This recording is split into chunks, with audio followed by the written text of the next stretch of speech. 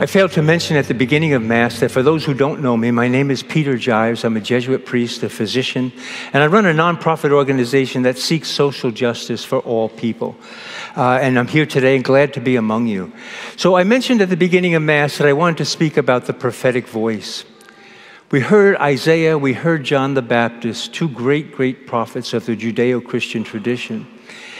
And they spoke about a different way of living. They spoke about something new that was coming, that God is not finished with creation. And we know from history, the prophetic voice is not appreciated in its own life. They either wait until people die or they kill them. And then monuments are created to the prophetic voice that arises throughout history.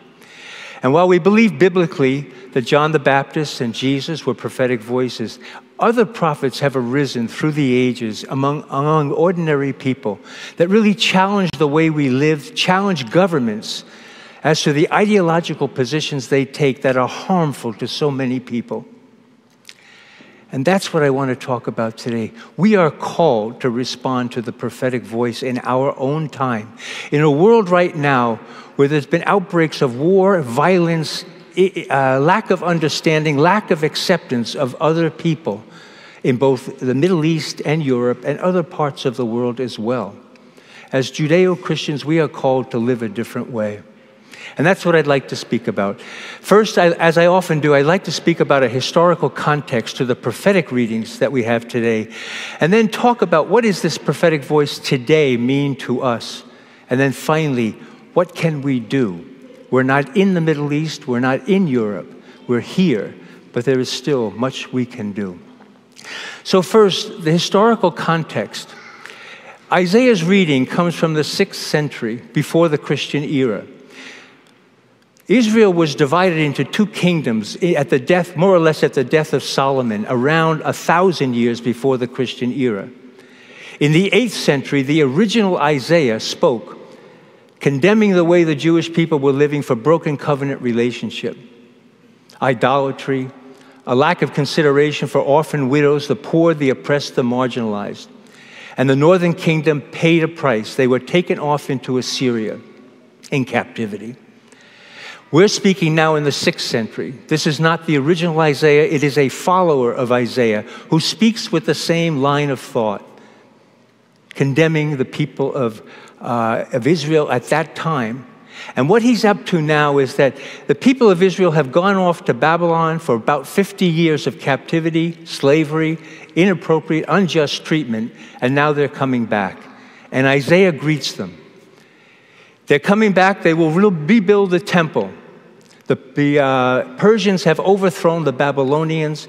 King Cyrus of Persia has offered to help them rebuild the temple with monetary sources, to return the gold, the instruments, the chalices that had been wiped out or taken away by the Babylonians.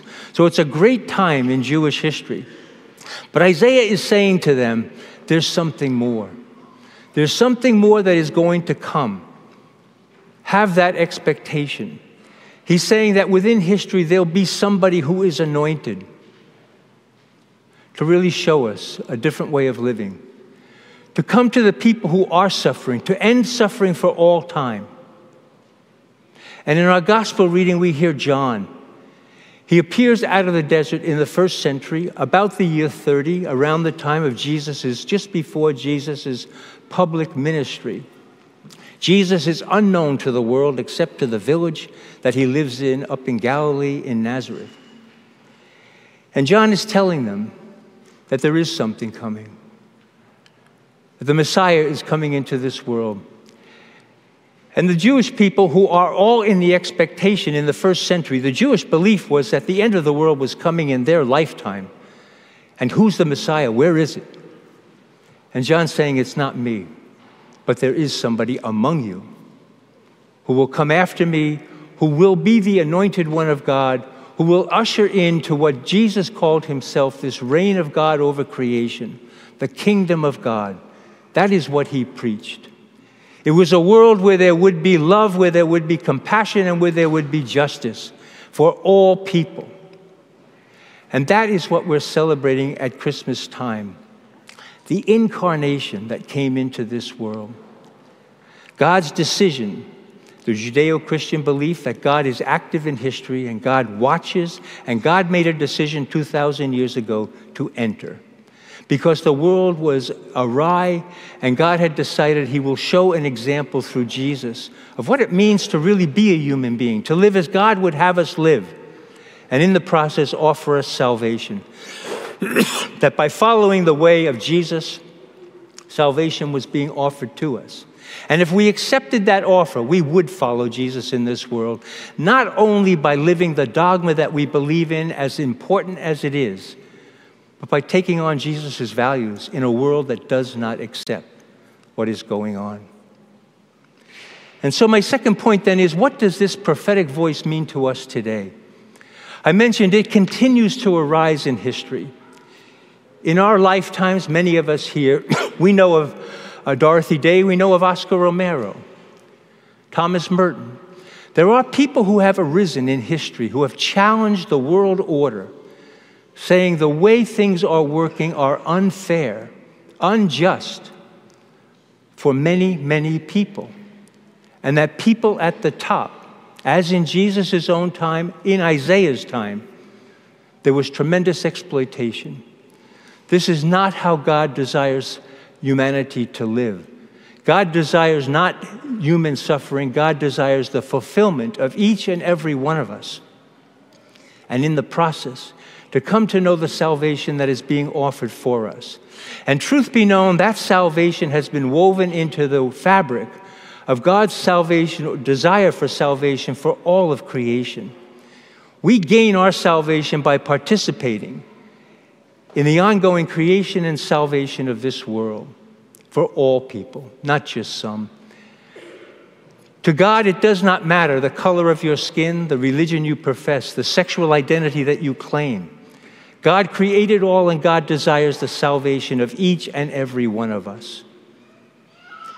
And so, when we think about the prophetic voice today, what comes to my mind is Abraham Heschel. He was a rabbi, came to great prominence in the 60s, the 1960s. There were two reasons that I know of Abraham Heschel. One is, he wrote a 2-volume work. He was a scholar. He wrote a 2-volume work on the prophets. And the second one is that he lived the prophetic voice in his own life. There is an iconic picture of him walking arm in arm with Martin Luther King, Ralph Abernathy, John Lewis across the bridge, the Pettus Bridge from Montgomery to Selma, Alabama, in which they are armed to arm and met violence in return for what they were doing. What they were after were equal voting rights for people of color in Alabama. And in the 1960s, that was unacceptable to the government of Alabama and many, many of its citizens who were predominantly white. It's to stand up, to speak truth to power. And that's what he did. But I want to focus on really his scholarly work, the prophetic voice that he wrote about. There was an image of God in history up until around the time of Vatican II, both by Christians as well as Jewish people, that God was immutable. God didn't react to anything we were doing. God was just God living God's life. And Heschel said no. He said God reacts to human activity. And he called it pathos. That was the word he used. And pathos to him meant an emotional response to the way human beings are behaving. And the way it unfolded, most of the time, when the prophetic voice, Isaiah and others, rose up to condemn the way the Jewish people were living, for their idolatry, for their lack of concern, for the poor, the oppressed, the marginalized, the widow, the orphan. What he was saying is that there's 3 phases of God's reaction to human behavior when it is bad. The first one is a tremendous sorrow. But he said God is emotional. God is incredibly hurt by the way human beings are acted. And from a Jewish perspective, Heschel said, this God of creation, Yahweh, had taken the people of Israel out of Egypt and slavery and brought them to a land, Canaan, flowing in milk and honey. It was a land that was already civilized. And they were brought to it to live off of it, to prosper. And God said, look at what you've done. I've treated you so well, and look at how you're treating other people. And from God's sorrow then came tremendous anger of saying, how dare you do this? How dare you live the way you're living after what I have done for you? And there will be a price to pay. And the prophets often warned that there will be a price and you will suffer for it. And in Isaiah's time, what we hear is the northern and the southern kingdoms are destroyed. People are carried off into slavery, harsh existences. And then finally what we hear is God's compassion and mercy. That God's anger in history lasts but a moment, and God's mercy and compassion lasts forever. God would always say, I have not abandoned you. I offer you again an opportunity to live as you are being called to live. The Jewish people, when they returned from Babylon, were called to live as a light to this world, to show other people what it means to live as God would have us live. And Isaiah claimed that the people around the world would see them. They would come to the temple. They would come to Jerusalem to learn from the Jewish people how we are to live. And so today, where are the prophets? I've mentioned some who stand out, but there's the prophetic voice that might be arising within any of us or the social circles in which we travel.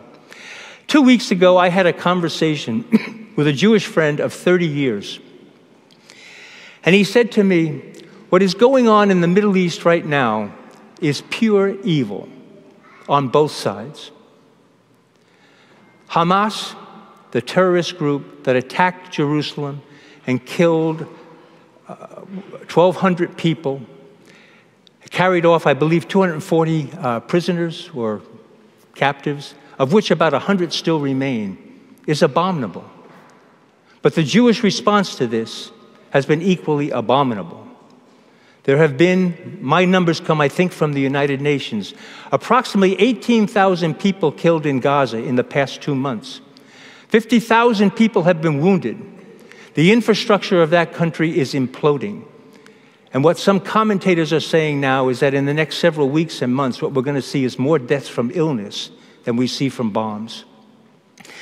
This Jewish man's point of view was to say, number one, not all Jews favor what the Israeli government is doing. Number two, not all Palestinians favor what Hamas has done. And number three, I want to say that not all people in this country who criticize our government for funding the weapons that have killed so many people and refuse to call for a ceasefire in the United Nations, because we do that, does not mean we are anti-Semitic and does not mean we are unpatriotic. What it means is we are listening for a different voice, the voice of God in history, the prophetic voice that challenges us to live above the ideological positions of people who want dominance of one over the other, and to say no. As Christians, we will live as Jesus has asked us to live, with God's love, compassion, sense of justice for all God's people, inviting not division and not hatred and not violence, but acceptance of people, a willingness to try to work together and to live as human beings, as we have been meant to live. And so finally, what then can we do? We're not in the Middle East. We're not in Europe, Ukraine. I think there are two things we can do, certainly something to think about.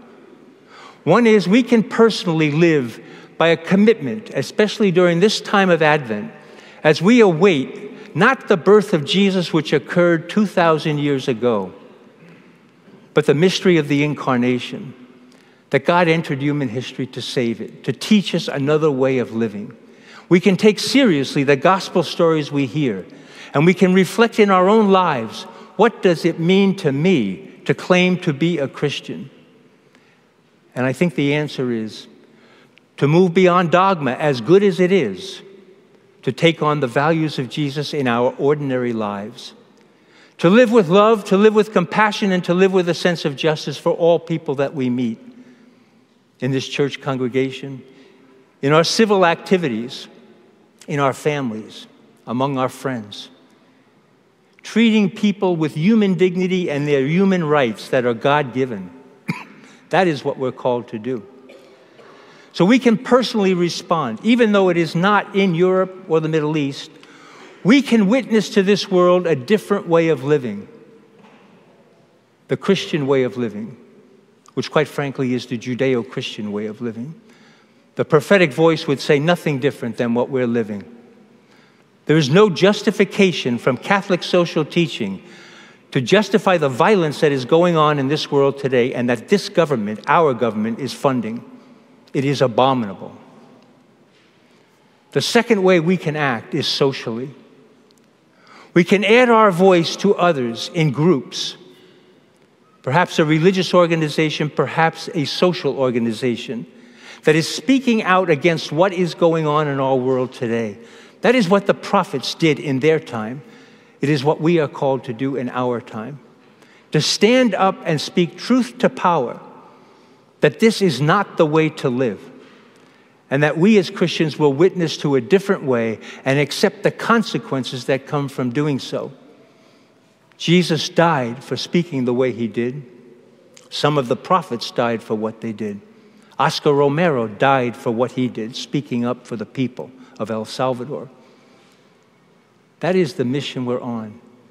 Can we accept that this holiday season as we really prepare to witness to and accept the incarnation in our lives? What does it mean? We heard a child talk about Santa Claus. That's fine for a child. It is not fine for an adult. Jesus was not born or will not be born this December 25th. He was born 2,000 years ago. What we're celebrating this Christmas is the incarnation, the mystery of this loving God who entered history to teach us first and foremost what it means to be a human being. May we have the grace, the courage, to have the freedom to put aside self-interest and ideological interests, to seek God's will in this world and what God is asking of us as Christians, to witness to other people. And if we do, we are promised as Christians that what the God of creation did in raising Jesus from the dead will do the same for each and every one of us.